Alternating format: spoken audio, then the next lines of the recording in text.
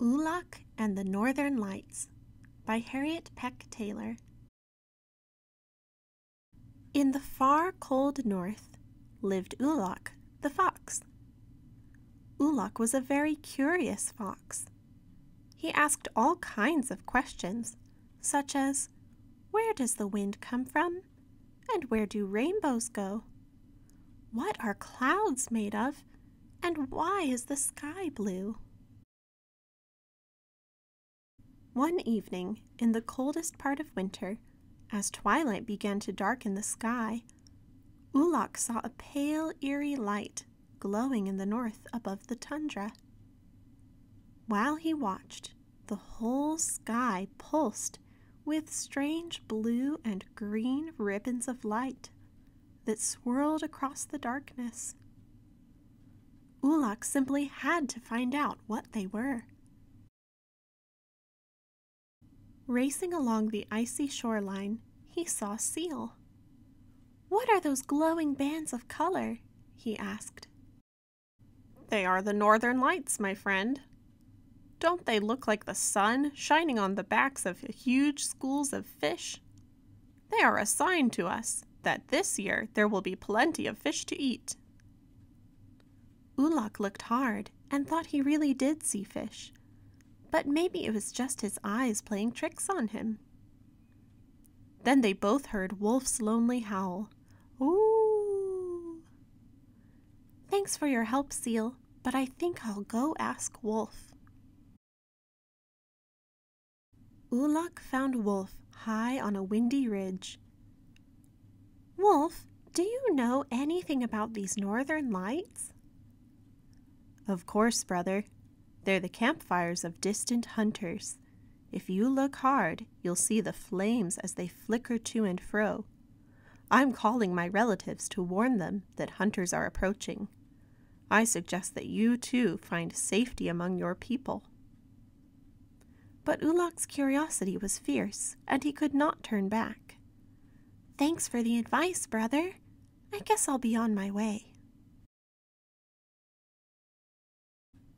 Bounding down the snowy ridge, Ulaq bumped into Polar Bear, catching them both by surprise. "Come sit by me, Ulaq, and I'll tell you about these dancing lights." Polar Bear pointed her big paw and said, "This is a sign from our unborn children.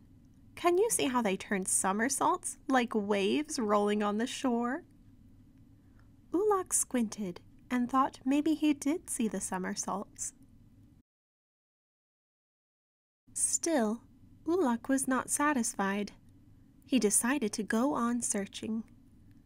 Pretty soon he heard hooves crunching the crusty snow. Crunchity-crunch, crunchity-crunch. Caribou was galloping ahead, and Ulaq raced to catch up. "What's your hurry, my friend?" Ulaq asked. "Please wait for me." Caribou slowed to a walk and said, "I'm heading south to join the herd. I don't feel safe here by myself." "But what are you frightened of?" asked Ulaq. "Ulaq," the caribou replied, "I thought everyone knew that those lights are swaying ghosts. According to the legends, sometimes they actually come down from the sky, so it's dangerous to be out in the open. You may join me on my journey south if you'd like." "Don't listen to Caribou!" Rabbit shouted as he leapt past. "Follow me and you can celebrate with us!" Ulaq wished Caribou well and was on his way, scampering across the frozen tundra.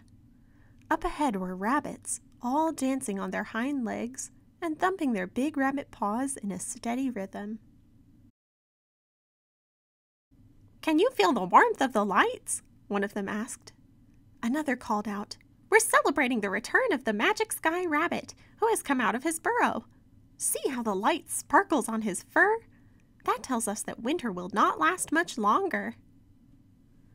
Ulaq was so caught up in the moment that he joined in their happy dance. He even tried thumping his tiny fox paws in the snow. Thump, thump. Then suddenly, As Ulaq was dancing on the edge of the group, an enormous snowy owl swooped down. "Get on my back, Ulaq," he commanded. "I'll show you the northern lights." Ulaq had never seen such a huge owl. He was a little bit afraid. But he was more curious than scared, so he climbed onto the great owl's back. Higher and higher they flew. Bright turquoise, pink, and green curtains of light swept by. Streamers of light, looping and curling, flooded the night. If only he could touch them, Ulaq thought. Little by little, the brightness faded, and darkness took back the night. Snowy Owl dropped Ulaq on the icy ground, then flew off and disappeared. Ulaq shook his head to try to clear his thoughts. What were the northern lights? Where did they come from, and where did they go? He realized that he was no closer to solving the mystery. Finally, as the sun's first dim glow shone in the east, Ulaq decided that maybe the northern lights were put there simply for everyone to enjoy, to light up the long dark night with their magic and beauty. When Ulaq saw bright, colorful streams of light dancing through the night sky, he just had to find out what they were. He went on a journey and met animals with many different opinions along the way. Of course, science gives us an answer too. The aurora borealis is caused by particles from the sun combining with Earth's atmosphere and magnetic field. Although science tells us how the lights happen, we're still left wondering why. And like Ulaq, we are fascinated by nature's beautiful designs. Let's draw the aurora borealis. Start with a sheet of black construction paper. You may want to tape it down to keep it from moving. You can also create a border by placing the tape over each edge. Next, let's create a landscape. Tear a sheet of paper to create mountains. Your mountains can be pointy or smooth, it's up to you. But tear them off in big pieces so they're easier to layer. For this project, we'll be using soft pastels. But if you don't have pastels, you can always use chalk. Soft pastels are pretty messy, so be sure to keep some paper towels on hand. Now you're ready to start the drawing. Start arranging your mountains. Put the largest mountain down first. It will be the closest to the front.